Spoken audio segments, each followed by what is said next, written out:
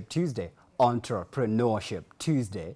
We are all about matters business and economic growth as well. And we have an interesting guest who is live with us in the studio. But first things first, you can interact with us on our social media, and that includes Facebook, Instagram, and on Twitter as well is at Y254 channel. You can find us on the hashtag Y in the morning. And by the way, we are available on DSTV, GoTV, literally all TV distribution platforms as Y254 channel. And we also got a TikTok channel as well at Y254 channel. And personally at Brian Sokwa 101, including everywhere else on social media. Now, the topic that we're about to delve into is a very interesting topic.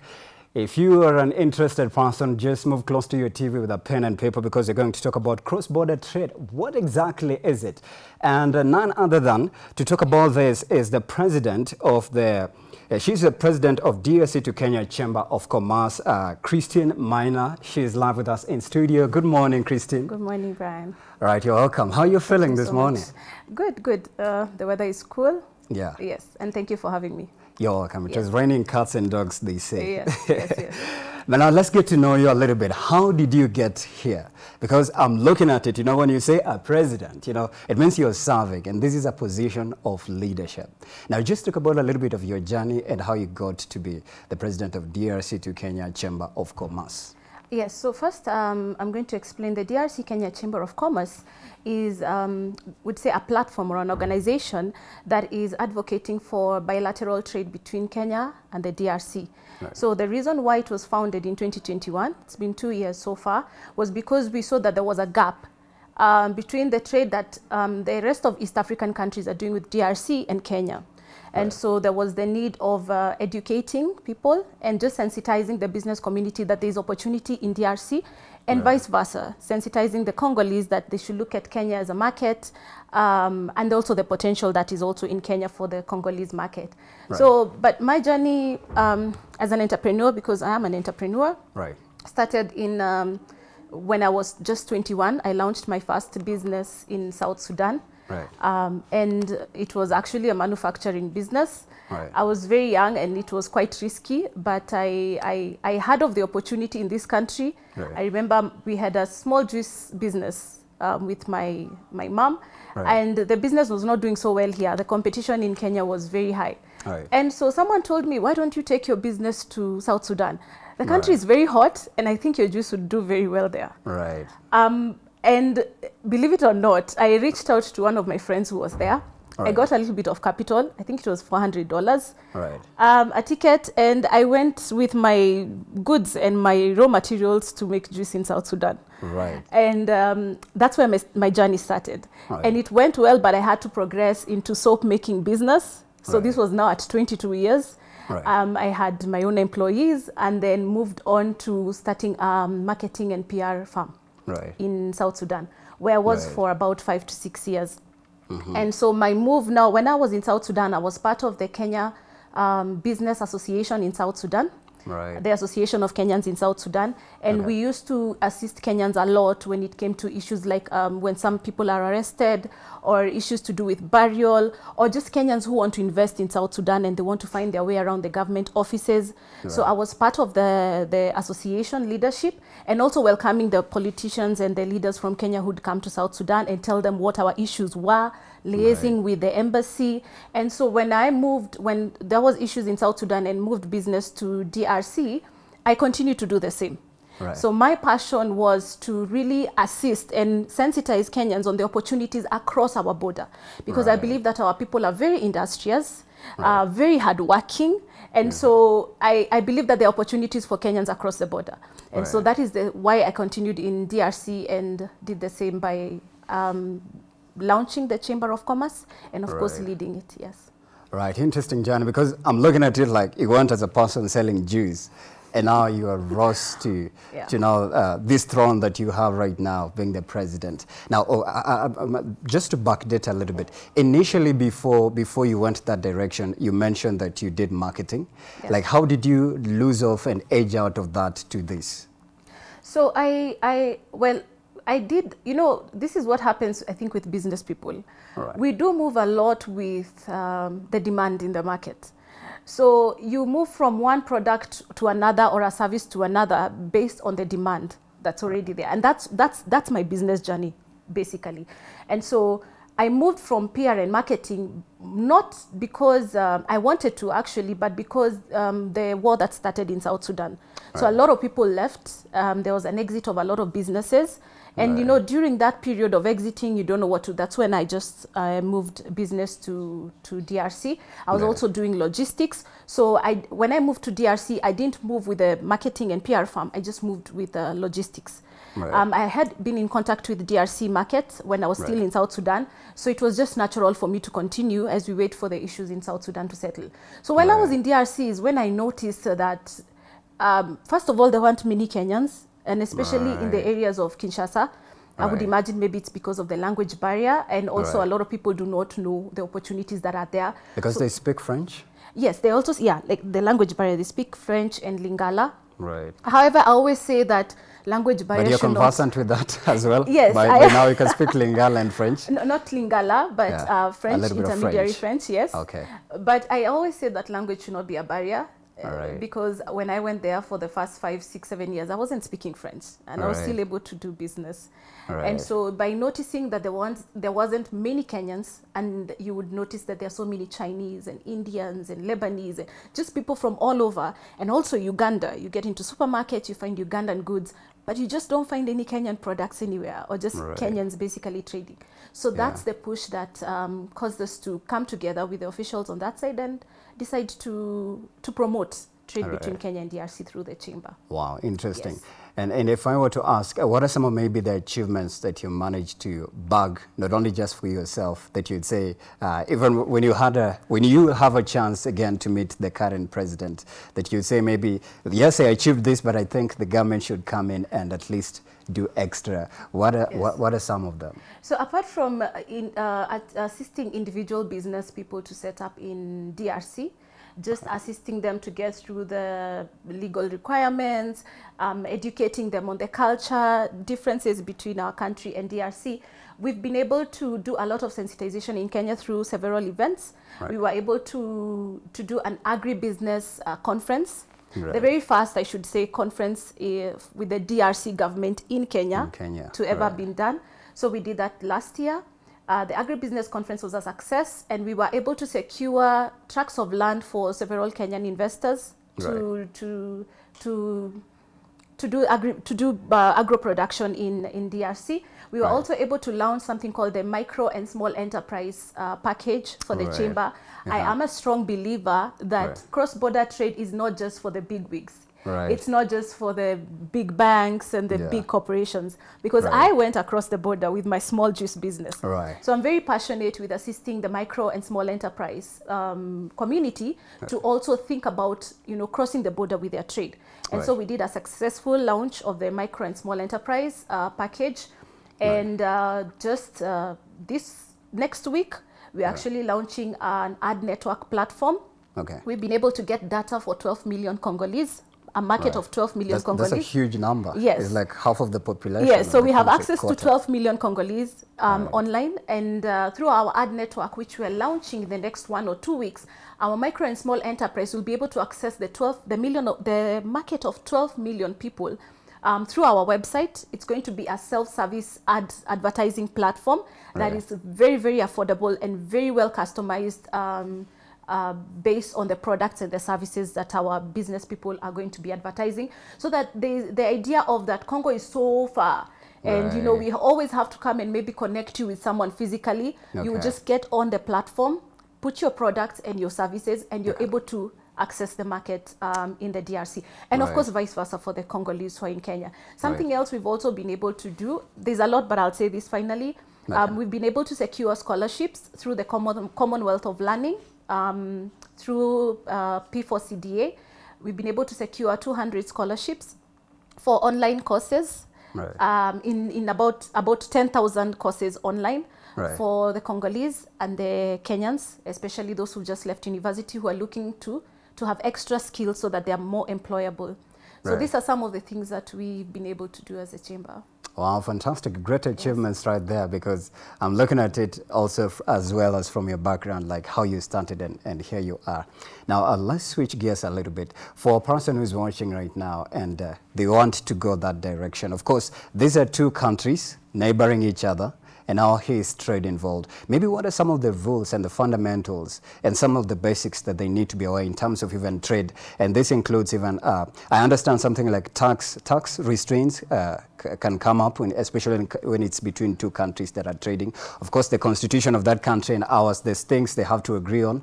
I understand also, before it escapes, trade embargoes. I don't know if you met that as well, where like you realize Kenya, we can't do this, but in Congo we can do this. But then let's sit down and talk and have a conversation, and then we can allow this to happen. Yes. So talk about that for a person who's watching right now. Yes, so, and this is where, like I think you had asked before, where would we want assistance from government? I think our government has done a lot so far to allow trade to flow freely between the DRC and Kenya. Number one is that DRC joined East African Community, so that was a very big step.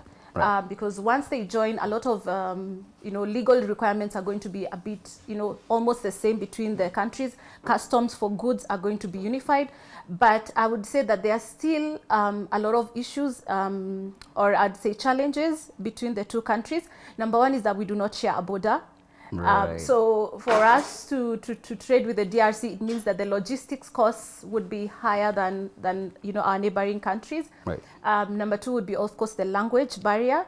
Right. And other things I would say, like, for example, there are some products that we sell in Kenya, like Mira. Right. Yeah. And in DRC, they consider it a drug. Right. So just being able to discuss with the government and show them that this is not a drug, this is a product we sell in Kenya and we export, and it is actually safe for consumption. Those are some of the issues that we always have to discuss and advocate with the government to allow the products in Kenya to be sold in DRC. Right. But I would say that with especially the peace process that Kenya has been championing, the Nairobi Agreement and the the Luanda Agreement, it's come a long way in making sure that there is peace in the eastern side of DRC, because Kenya trades a lot more with the eastern side of DRC. Why? Because it's closer, and also because they speak Swahili. Right. And so just the step that the East African Community has taken to enable peace in the eastern part of DRC is also very encouraging for the business community, and we are hoping that with the strides they've taken that we're going to see a peaceful DRC, because DRC is open for business, and then there's going to be confidence in people again to trade with the country.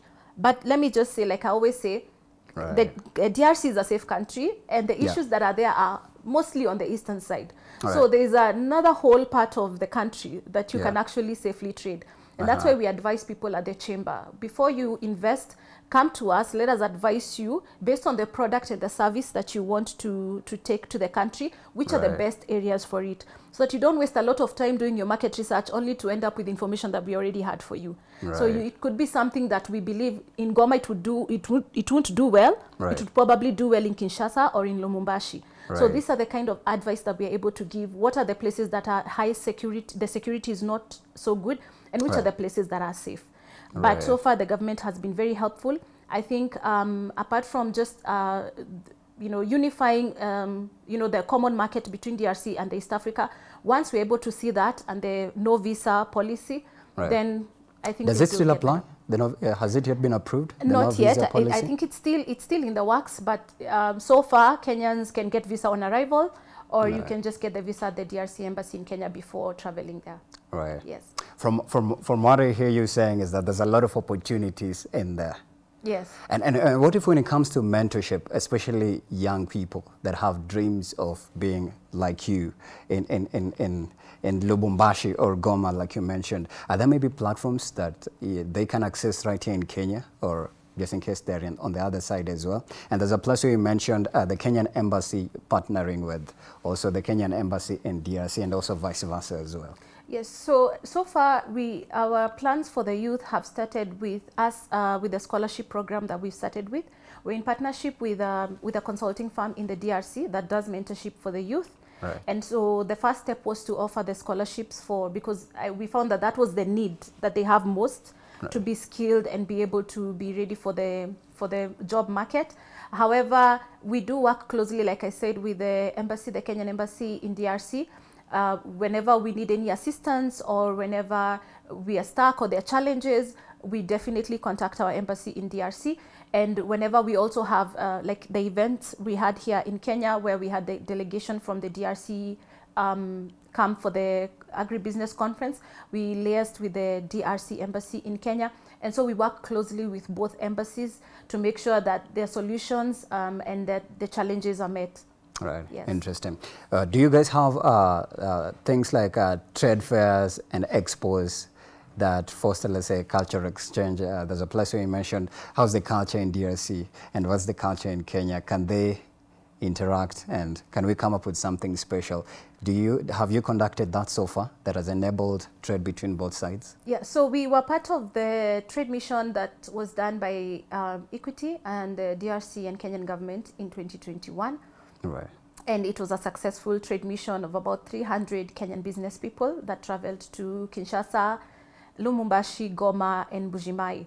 Right. So that was one of the trade missions we were part of. So we've not had our own, but we've been working in partnership with other organizations that are holding trade missions and sensitize the business communities of the trade missions that are in existence. We were also part of another trade mission last year, but the trade mission was between really the rest of Africa and DRC.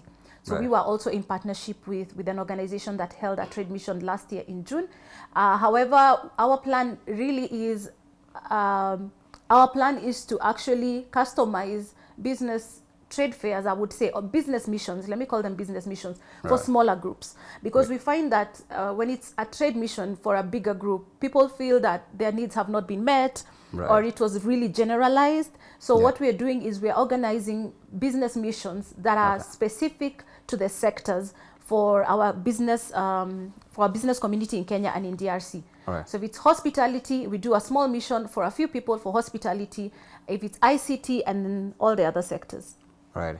Interesting. Yes. And what are some of the, let's say, tips?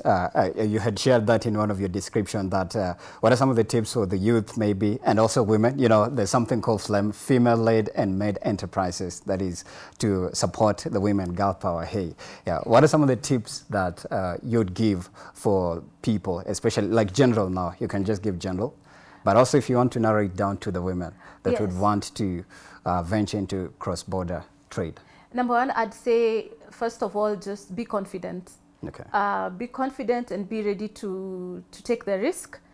Yeah. So that's the first step. And second, don't be in a rush to, you hear that places like DRC have potential, and I think a lot of people think I'm just going to go there and become a millionaire instantly. But there are certain disciplines to any business, whether it's in Kenya or you're crossing the border. Right. Secondly, don't cut corners. Third, okay. I always say, do not cut corners. So it doesn't matter who tells you, I'll find this for you in an easy way. You don't have to do this. You don't have yeah. to, you don't have to go through the registration process as they tell you. Process, yes. I okay. always say don't cut corners because it will come back and bite you. So right. Just follow the due process, be patient. And as long as you have guidance, and that is why the DRC Kenya Chamber of Commerce is in existence, as long as you have guidance of people who know the market and understand the market and the environment, then you'll be good to go. Also be very cautious of the culture. I think you find that a lot of people, probably your business is doing so well here. You're known and you're famous and people love your product. Right. And then you cross the border and no one really knows you right. exist, and you have to humble yourself yeah. and start from zero scratch. And pick up from scratch. So yeah. Be ready to do that. Be ready to be patient with people because you're talking about people from different cultures. Right, yes. Interesting. And maybe just briefly, I had forgotten, I must ask this. For a person who wants to export and import products from both sides, is there maybe like a process, or is there a portal? Do they have to go to the embassy as well? This platform that you've created will enable them to do that seamlessly. Yes, exactly. So the platform we've created is actually to cater for that, which has been a challenge. Right. Number one, getting the market. And number two, getting your goods across the border. Right. So when we launch the ad network, the platform on our website, then the market will be able to access. Either markets through our platform. Right. And movement of goods between the countries is really not an issue. Actually, it's never been an issue. Okay. It's just that people need to be guided okay. on which areas they should focus on in matters All right. of trade. My director tells me we are past our time, like already 5 minutes. So I'd just like you to advise anyone who is passionate about what you do and they have dreams and ambitions to be like you, your word to them and where people can find you. Do you have a social media platform, a portal, etc.? In just less than a minute, this is your camera. Yes, so our social media platforms, I'd say for the chamber is, our website is www.drckenyachamber.com. We are also on Twitter and we are also on LinkedIn as DRC Kenya Chamber. I myself am also on Twitter and I'm also on LinkedIn as Christine Maina on both platforms. All right. Yes. I know you can't give you a number, but it's all right. Yes, once You're they go to the comfortable? website, once they go to the website, there's a number that they can contact. Yes. All right, Yes. interesting. Thank you so much. You have been speaking to Christine Maina. She's the president for DRC Kenya Chamber of Commerce, telling us just a quick scan through of what happens right then. Definitely, if you're watching right now, you've learned 1, 2, 3 things that will help you go in that direction. And as well, she has left her details. If you're interested, please go there right now and interact with her and contact her. On this note, we're going to take a very short break. We are coming back next with the rest of the programming. Kalamival is up next, so stick around for that conversation at Y254 channel, at Brian Sakwana1. The hashtag is still Y in the morning. Stick around.